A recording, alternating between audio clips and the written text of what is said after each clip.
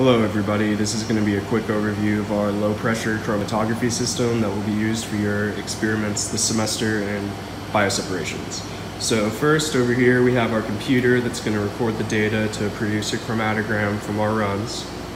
And then this is the actual low pressure chromatography system here. Down at the bottom is going to be our control screen, which we'll come back and look at the features of. This is going to be our main pump in the process, a mixer for our buffers A and B, where our B and A buffer inlets are at. This leads up to our injection valve here, which we'll look at and explain a little bit more shortly, which has an injection loop on the side, waste outlet, and feed to the column. And so our column gets fastened into the system right here. Right now there's no resin in here. We'll talk about the column a little bit in a second as well. And this is going to be our UV detector, as well as our conductivity meter that measures the tubing right here.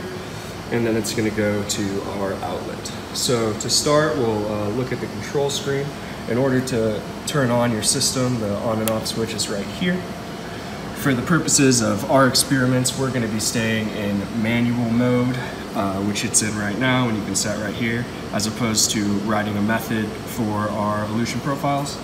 As you can see in manual mode, this is where you're going to be able to edit your different parameters, such as a flow of 2 milliliters per minute, say okay, and that's how you're going to change that. You can change where your buffer is coming from, whether it be A, B, or a mix of both. For our experiments, we're going to be doing more or less on and off chromatography, and there won't be a elution gradient, so we're just going to be using A or B for our purposes. And so on here, when you're ready to run, you're just going to push run once you set your parameters.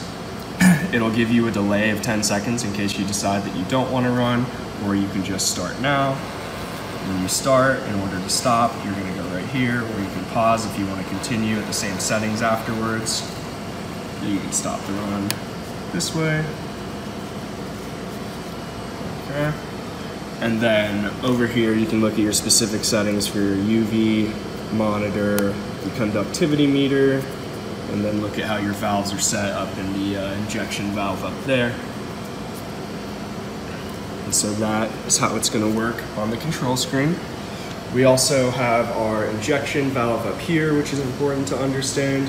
You're going to have your syringe that inserts your solution or sample through the side here. And so when you're filling it, you're going to want to have it on this setting. These lines right here mean that that's where the liquid is going to travel in the actual valve right here. So if you inject in here, it's going to go into this line, which will hold it in what we're going to call your injection loop, which is going to hold the sample that's going to end up going into the column or be loaded onto the column, which then right now in the setting, this would be going to our waste. But after you inject it and get it to the injection loop is when you're going to move this and set it to change. So now our injection loop is going to go to the tube that actually feeds out the back here into the top of our column. And so you're going to want to be able to time that correctly whenever you're ready to inject or load your sample onto the column. But the beginning, it's going to be like this so that you can fill up your injection loop with whatever you're putting into this valve here. This leads to our column at the top. You will pack some resin in here and do some runs to qualify the column and then your actual elution experiments. This is called the O-ring right here, and the stopper is going to go at the top of our chromatography column that we pack. The main important thing to know here is that you twist this on and off to loosen and be able to move the O-ring up and down, and so that's going to be able to adjust based on your column height and what your column height wants to be. And like I said earlier, after that you can take your UV measurement of what comes out the bottom as well as the conductivity reading there.